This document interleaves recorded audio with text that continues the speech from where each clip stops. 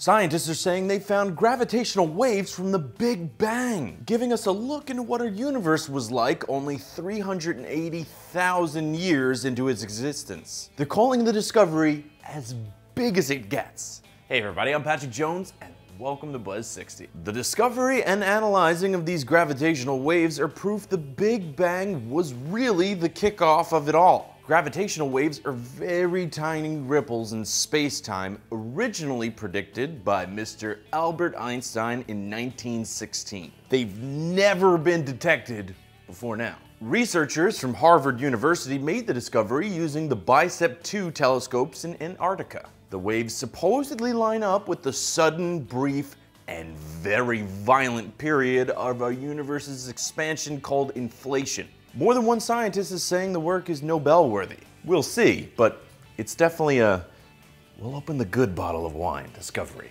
Buzz 60, now you know, pass it on.